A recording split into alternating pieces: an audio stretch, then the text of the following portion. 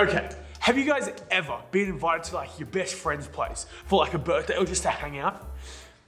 And like, it gets to the day and you're so excited to go to their house for their birthday or just to hang out with them. And you jump in the car and your mum hops in the car and you're like, Mum, how far is it? How far until we get there? I can't wait. And your mum's like, oh, hold on, let me just check. And she pulls out her phone and pulls up Google Maps, or she opens up the GPS and she types in the location where you have to be. And she puts it in and it tells you, you're this far away. And she tells you, you're like, oh yeah, I can't wait. And for you to get to your best friend's house, or for you to get to your best friend's birthday party, your mum or your dad had to use Google Maps or the GPS to get you closer to your best friend. See, that's kind of like us and God. See, through Google Maps and through the GPS, your mum or your dad got you closer to your best friend. That's like us and God. See, God sent his son Jesus, down for us to draw closer to him. See, through Jesus, we can draw closer to God. Through Jesus, we can draw closer to God. Man, that is our best friend move. Best friend move. Through Jesus, we can draw closer to God. Okay, so have you ever played hide and seek with like your baby brother or your baby sister or like a baby cousin or like a toddler? I remember I have lots of times, okay? Some of my friends have kids now and their kids, I play hide and seek with them. And I remember one time I was the seeker. I'm always the seeker because they've got to hide. And I remember he was hiding in his room. And I walked into his room like, where are you? And I looked at the bed, and you know how the bed normally is a bed, pillow, flat, with the blankets on top. Obviously, I walked in, I knew where he was exactly because I looked at the bed, it was pillow, human toddler-shaped bump, then flat. Oh, he's under the bed sheets. But you know how you're playing with a toddler and you're like, oh, where are you? Are you behind the curtain? Oh, no. Are you in the toy box? Oh, no. Are you under the bed? No. And you go through trying to find the hider. But all along, you know where they are. See, that's kind of like us with God. See, God knows where we are all the time. We are always in God's sight. He always sees and knows where we are. Just like us when we're playing hide and seek with a toddler, we know where they are exactly. God knows where we are exactly all the time. And we never leave his sight. He's always got his eyes on us. And we can never be hidden from God. Because God knows where we are and he always wants to be near us. God wants to be close to us. God wants to draw near to us. I got a Bible verse for you. It comes from Revelation 3:20 and it says this. Here I am. I stand at the door and knock. If anyone hears my voice and opens the door, I will come in and eat with that person and they with me. See, God is always there. God knows where we are. Now, it may feel like sometimes you might be, oh, I'm so far away, or I'm really close to God, or somewhere in the middle. See, it doesn't matter. God knows where you are. And God wants to draw closer with you. God wants to draw closer to us. How cool is that? That he wants to draw closer to us. And he's always got his eye on us. Doesn't matter where you are.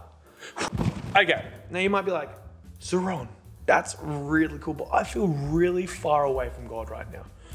I feel so far away that I could never draw closer to God. Let me tell you, you can. You can draw close. Doesn't matter how far away you feel you are or how close you are, you can draw close to God and he will draw close to you. It's kind of like walking up a mountain. If you've ever walked up a mountain or gone on a hike, the goal is to get to the peak, to get to the top, to have a look at the beautiful view, right? And I remember one time I was climbing Mount Warning at school with a bunch of my mates. We did it on like a HP excursion to Mount Warning, do a hike. I don't hike normally, Anyway, it's beside the point. But we were hiking. I remember a couple hours in, we were hiking. Got to about, I assume what was halfway. And I just felt like, oh man, I feel so far away from the top. I feel so far away to getting to the top to have a look at the beautiful view. I'm so far away. But you know, every step you take on the hike, every step, one step, two step, one step, two step, each step you take, you are getting closer to the top. It's exactly like us with God. Each step you take to draw closer to God, you will ultimately draw closer to Him and He will draw closer to you. 2 steps I've got that you can do daily so you can draw closer to God. Okay, ready? Step 1, read His Word. See, when you read God's Word, you draw closer to Him. You get to know Him better. You get to know Him more. Because the Word is God breathed. God breathed the Word. He breathes life into it. Read His Word. Step 1. Another step, step 2, you could almost call it. The second step you can do daily to draw closer to God is to pray. Pray. That's it. Pretty simple, right? And look, prayer, all it is just talking to God. Having a conversation with God. Tell Him how your day was. Tell Him how you were feeling. Tell Him what happened at school. That's all it is. Having a casual conversation with God. That's all prayer can be. It's all prayer has to be sometimes. It's just talking to God. And each time you take a step, you pray, you read His Word. Each time you do that, you draw closer to God and He ultimately draws closer to you. Because through Jesus, we can draw closer to God. God wants to be close to you. Do you ever have that best friend, that person, your BFF, your best friend, that you can spend all day with them, doing whatever you do, doing all the crazy, epic, fun things you can think of all day. And then at night, when you both go back home, you can probably spend even more time with them. You're like, oh, no, I could still play with my best mate. I can still play with my best friend because I'm not tired of them. I'm not sick of them. See, that's what God wants to be with us. God just wants to be your best friend. He wants to be your best friend. God just wants to be your BFF. Best friend forever. That's what God wants to be, your best friend. I mean, that's why He sent Jesus down to die for our sins on that cross, so we can spend all eternity with Him. Because He's never going to get tired of us. He's never going to get sick of us. He just wants to spend time with us. He wants to be our best friend forever, our BFFs. See, through Jesus, we can draw near to God. Because when we draw near to God, God draws near. God draws near to us. And through Jesus, we can draw near to God. God wants to be our best friend. That is so cool. Oh, how cool is that? That when we draw near to God, God draws near to us.